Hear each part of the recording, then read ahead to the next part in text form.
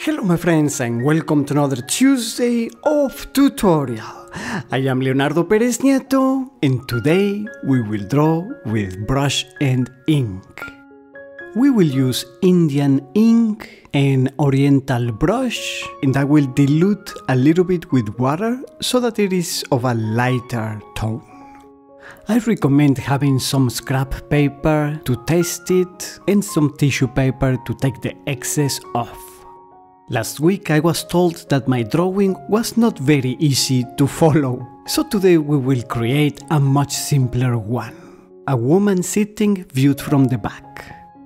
We begin with the outline of the hair, starting with the little bun on top and then the head, like so.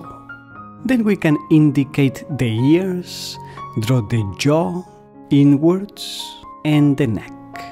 Very easily.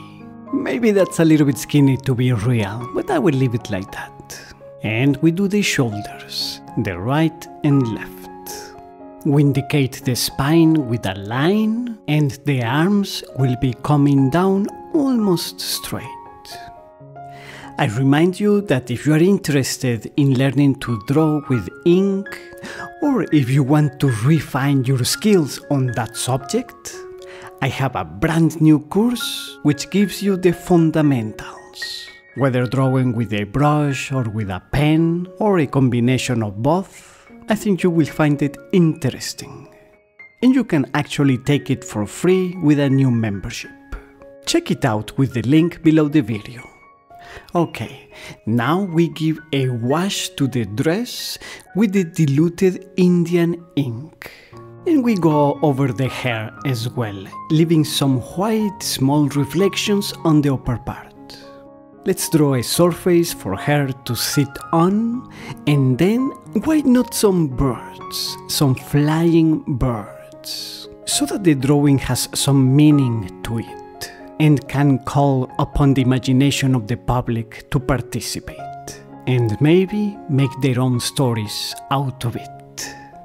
I darkened our mix to give it more intensity and also more contrast between the close-by girl and the faraway birds. And let's add even some darker touches.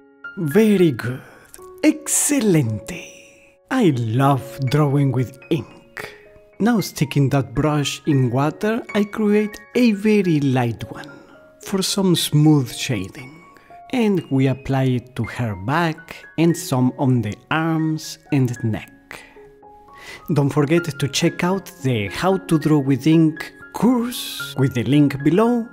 We give it the last touches and it's ready. If you enjoyed it, please give it a like, subscribe to Fine Art Tips if you haven't done so already.